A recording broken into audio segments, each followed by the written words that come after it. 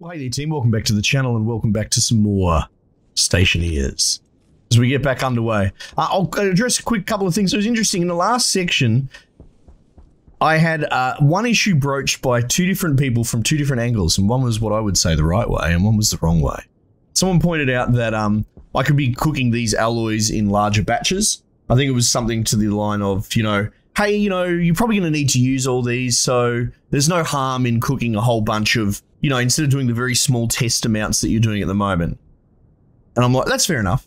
And then there was other people, there was someone else that was saying, yeah, I don't know what you're doing. I'm not sure why you don't just cook it, you know, why only cook it in a small amount, right? And now that to be honest, like, we're all friends here, we're all switched on. That's kind of borderline insulting because it's intellectually dishonest.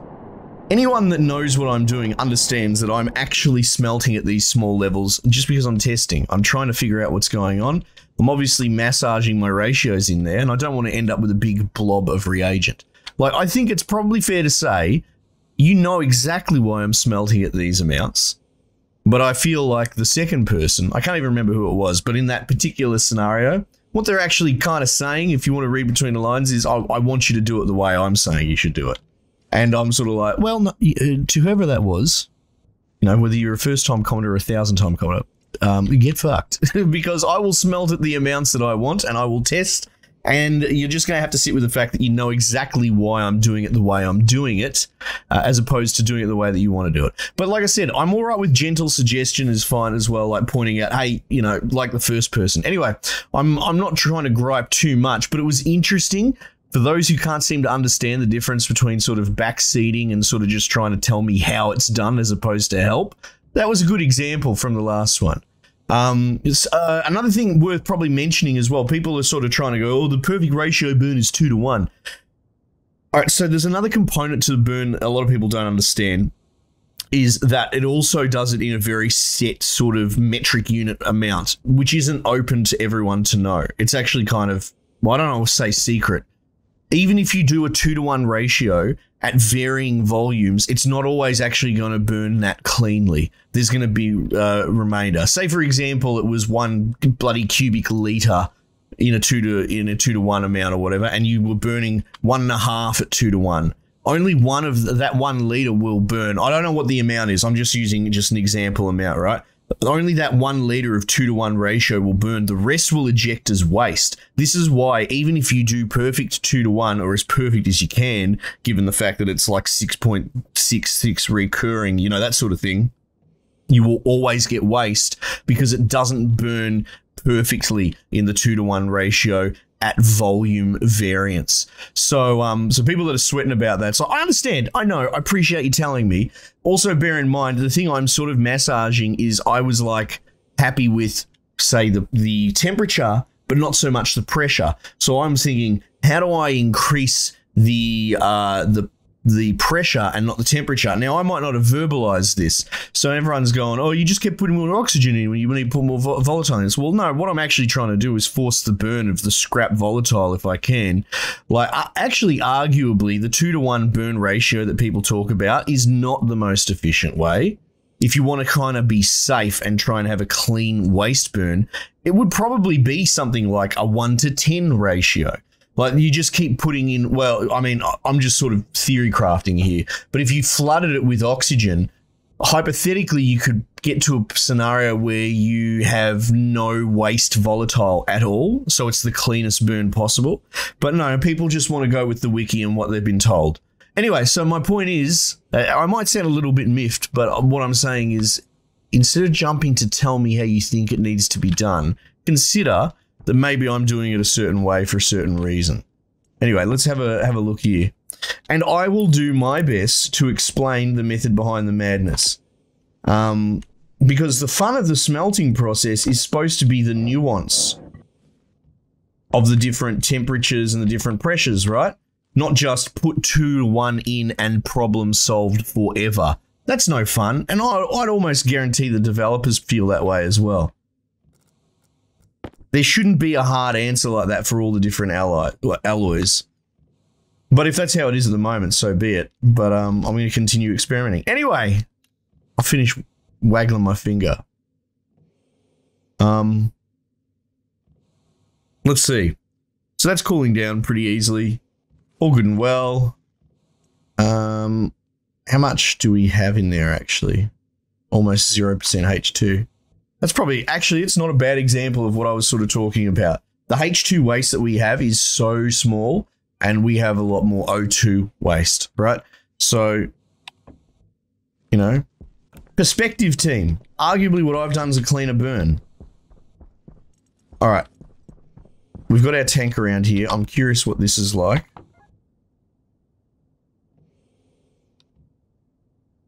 It's very cold.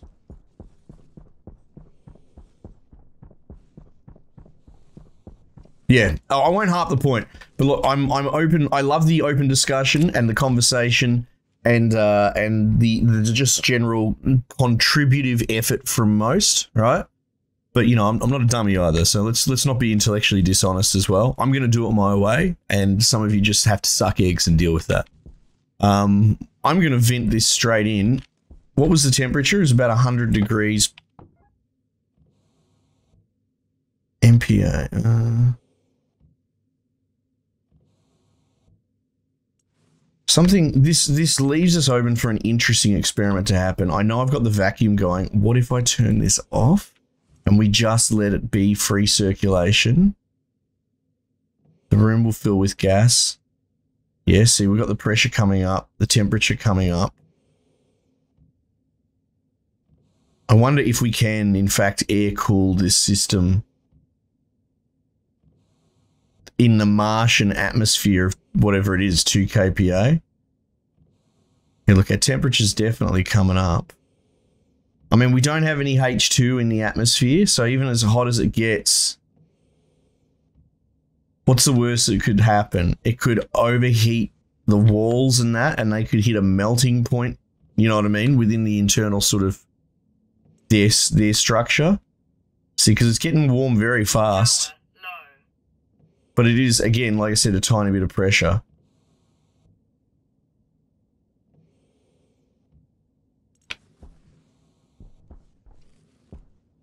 It's cool. You can see the particles moving through and out. So they're clearly cycling. It is creating sort of like a cooling cycle. Yeah. We might let that experiment run for a bit. Like I said, worst case scenario, it just gets really hot. It might set some things on fire.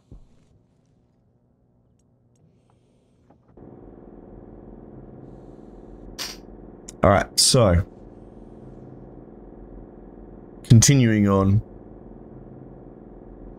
We might end up rebuilding the furnace from the moon back in the day, where and try and come up with a little bit more nuance and control, because even for all my point against the people telling me how it is in their mind and I have to do it their way, and then also me sort of and my brute force way of doing things a lot of the time, we're actually all doing the same thing wrong, which is I want to smelt this stuff, so I'm just going to jam fucking ice in until the problem's solved. Ultimately, right? We might differ on the ice and all that sort of stuff, but we're not really solving any engineering problem, are we? We're just going and saying, fuck it, let's just jam the ice in and see what happens. And I'm sort of like, that's not what I want to do.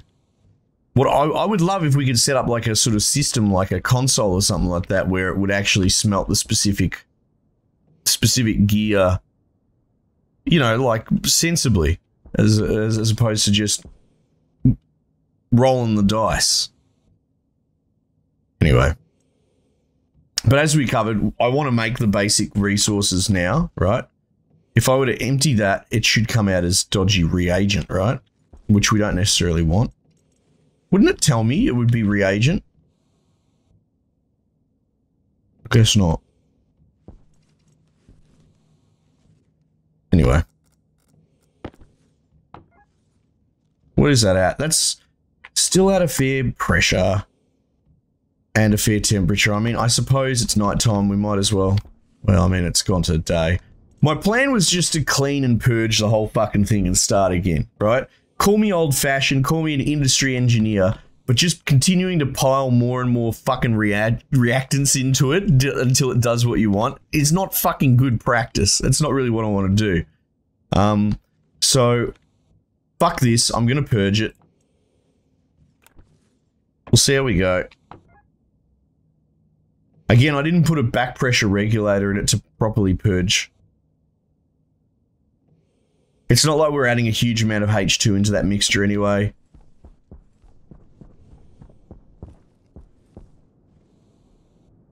Man, it's at 1%. 80 degrees. Hang on. Ooh. I have concerns about that. 2 kPa. I think that might be the saving grace of this, to be honest. That's still a bit too warm, isn't it?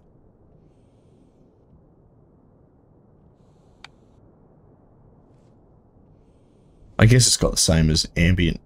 Oh, wait, hang on. No, I'm not. Oh, 95 degrees. Oh, shit. 500 kPa. 1%. I think there might be a minimum percentage. I can't remember. That's distressing me. I don't like that at all. Alright, well, what are you going to do about it, Scarlet? Well, I want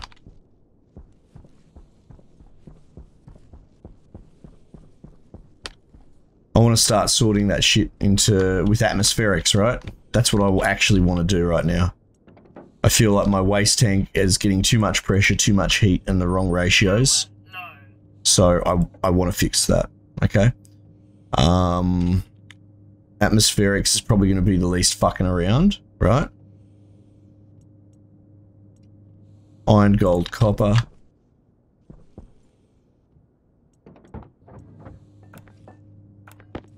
No crowbar. Did I just put my fucking crowbar in there? Just put that there. It's probably safer.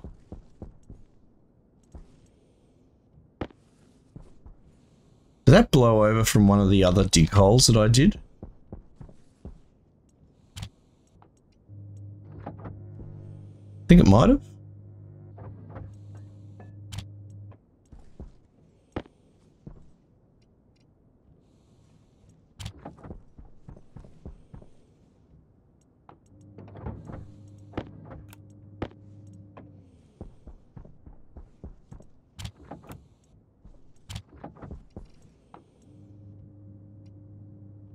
Alright. 3 gold, then 4 copper will probably do the job.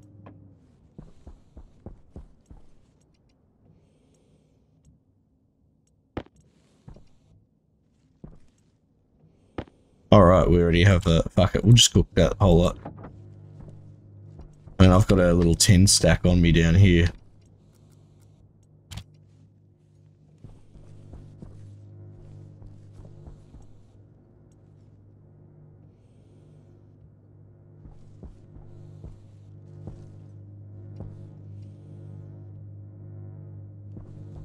Alright, so we'll let that cook. We get some atmospherics going.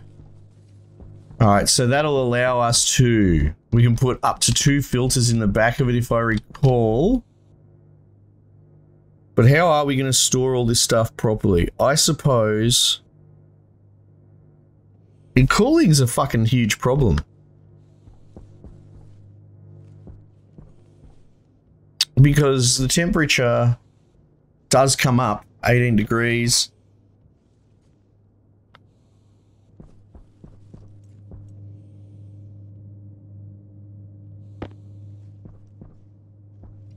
Because you still need a coolant line at the end of the day.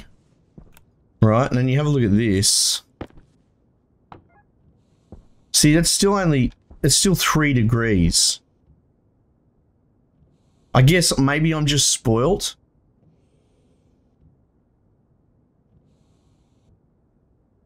Three degrees sitting in the direct sun at 4 MPa, right?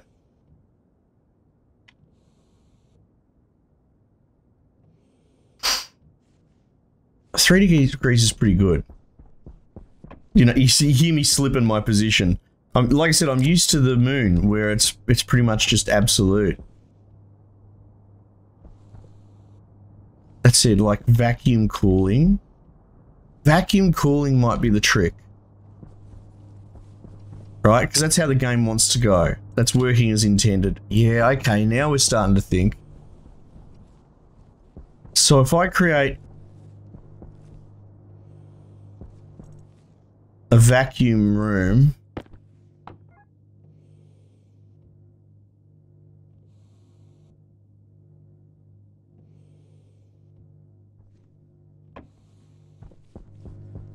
okay, so here's my quandary that I'm probably not verbalizing very well, is that ultimately, to have cooling, the answer of infinite power does not equal infinite cooling. It equals infinite heat, sure, but like at a rudimentary level, we can see here, this is our cooling tank for inside our system in there. We haven't been using it or anything like that. But essentially, for those aren't clear, if I turn that machine on, it's going to exchange the heat between this tank and the room, right? And this tank that's sitting at 3 degrees or whatever. But essentially, if that room keeps getting fucking hotter, a la with smelter waste gas, which is really hot, our coolant's going to get hotter and hotter. And then we're going to run into a real fucking problem. So your limit is your actual coolant that you use. And what I'm sort of wanting to come up with is a system to keep your coolant cool.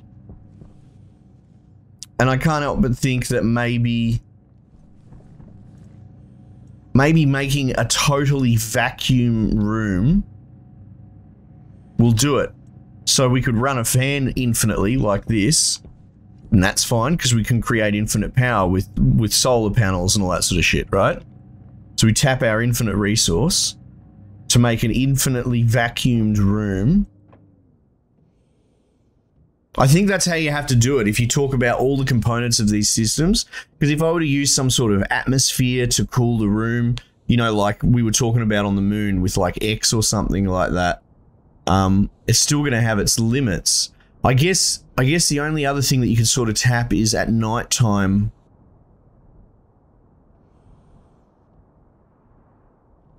With the cool air of outside. Okay, so that's the thought. We would have infinite air that's at negative 16 degrees, but it's at 2 kPa, right? Okay, hang on, let me think about this. So if I made a room and we did it back to front, so we created suction, so the fan constantly sucked in air, at least at nighttime it did. We wouldn't want it doing it at daytime. Problem is the pressure is just so fucking low, right?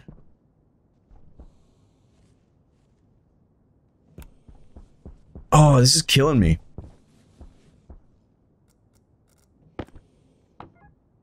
How hot are you these days? All right, you're coming down pretty quickly. But that's obviously because it's relative. 16 degrees. Is 16 degrees going to be too hot, I suppose? Because that's the ambient daytime temperature here. Is that going to be too hot for a whole bunch of... Well, I guess if we're filtering everything, it doesn't matter. Like, we're going to render all the gases inert. This is sort of going back to similar to how we were going to mine gases previously. But if you have a pure volatile tank with no O2 in it, it kind of doesn't matter how hot it gets, right? As long as you're keeping the H2 and the O2 separate, that's all that really fucking matters. Alright, let's think about this. Air conditioner, filtration, right? Combustor, look at that. I'm excited to use all those things, right? Yeah, the air conditioner we've used for that room, but filtration is what I'm interested in at the moment, right? So if you build it like that, you can have 2 of these. As we've discussed, they've got filtered and unfiltered gas. So you can filter up to 2 things out. Now, truly, all that you really need to do is draw the H2 out. That's all that actually matters.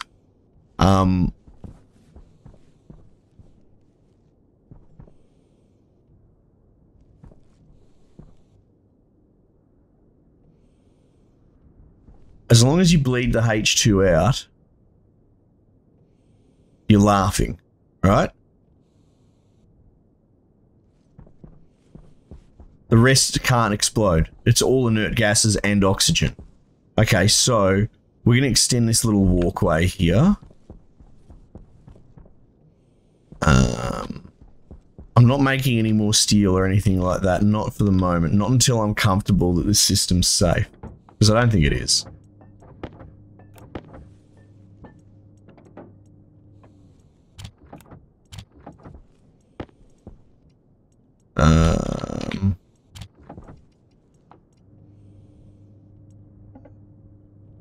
Frame.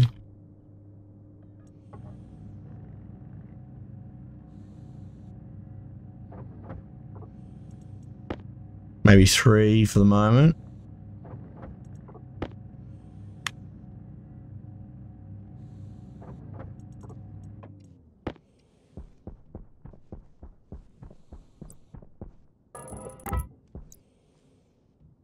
Alright.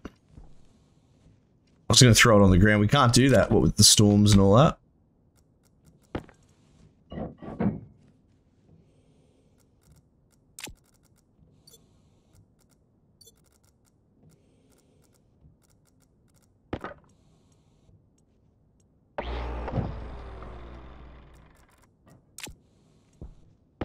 Right.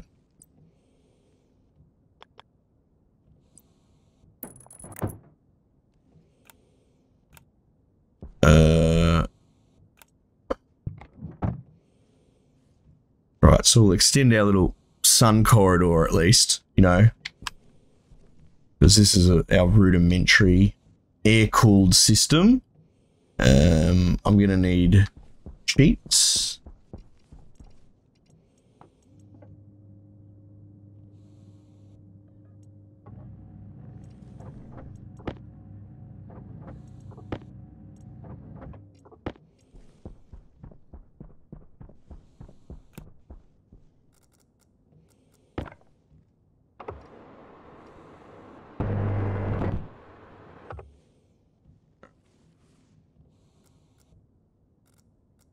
I was considering doing this, extending out.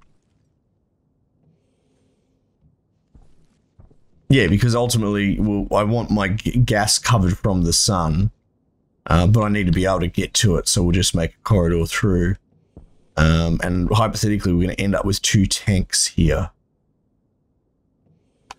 Right, so there might be a way to squeeze. What is this pipe looking like these days? Fucking hell, close all this shit.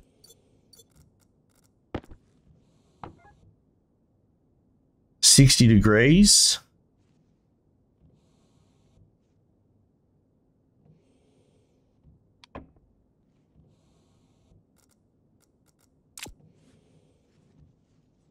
All right, how do we integrate this system? Essentially, what's going to happen is we're going to build this in here somewhere.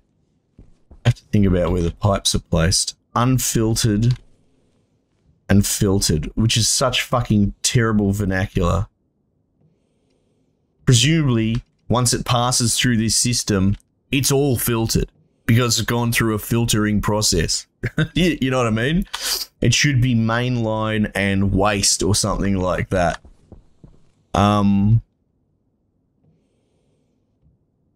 We put a, maybe we run that around the wall and under like that.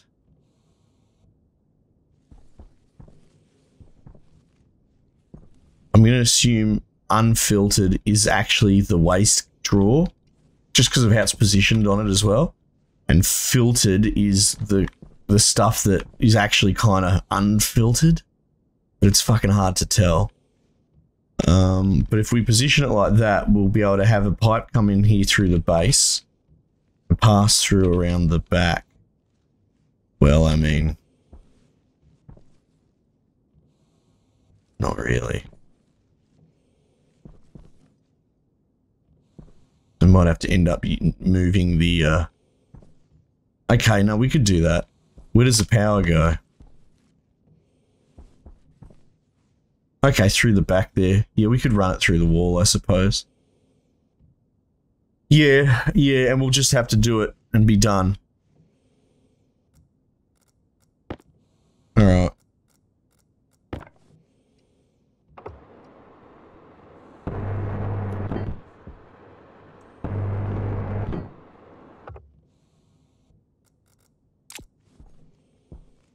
So what we need to now do is we're going to wall up this section and that roof, right?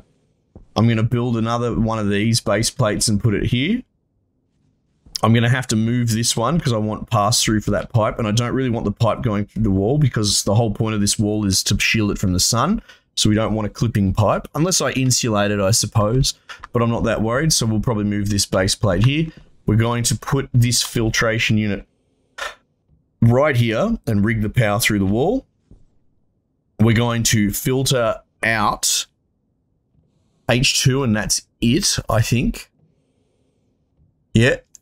And I'm still confused by how the developers decided to do this. I won't harp on it. It's wrong. It shouldn't be filtered and unfiltered. It's so dumb. But we'll basically, and I'll put double H filters in that just for redundancy's sake. But one of these tanks will end up everything else, and the other one will be H2. And that way, we're safe that we don't blow ourselves up. The only real sort of dangerous spot that I can think of, but I don't know, I'm not sure, is in the pipe when we actually let the gases out, you know what I mean, through the back pipe.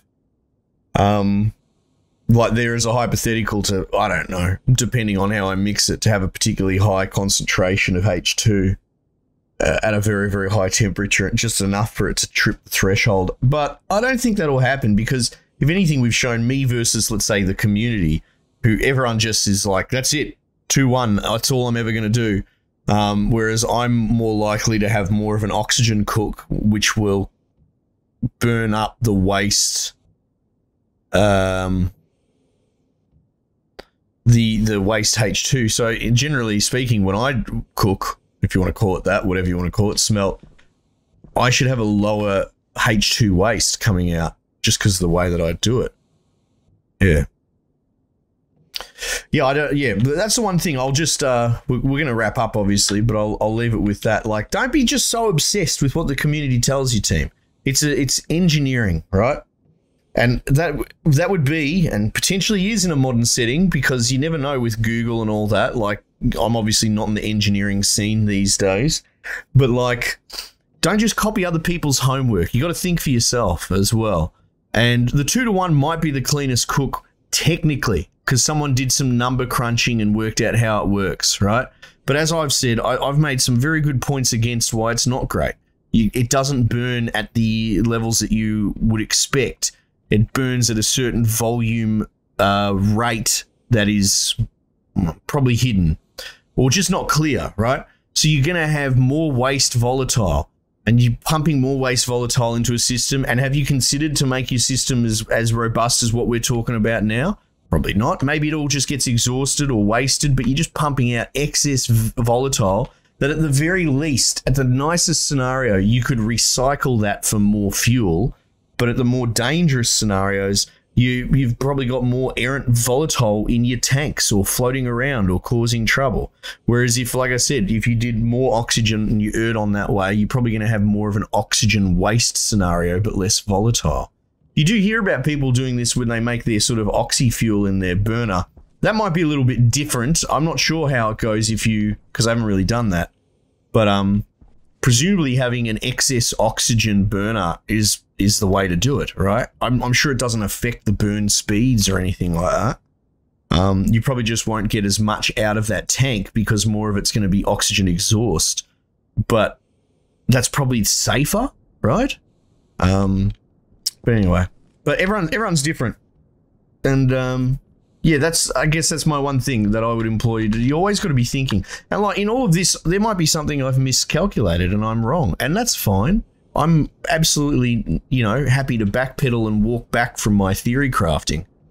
But yeah, I guess, like I said, there's a difference between helpful advice and just sort of, thinly veiled, fucking do it my way because I reckon I know better. And, I'm as smart as you. We're all smart as each other. We're all, you know what I mean? We all have the social skills to understand each other. And it's sort of like, don't pull that shit on me. Anyway, all right, team, we're getting there. We're going to have to do this for a little while to be safe. If you think it's overly safe and overly cautious, I've seen people whinge about it. I'm like, well, okay, fine. It's just like, I can't understand how people would be compelled to play engineering style games and yet not behave with like an industry standard safety level of engineering behavior as well, right? Like, it just blows my mind. Oh, you're being too cautious. It's like, okay, yeah, okay. See how long you last in industry.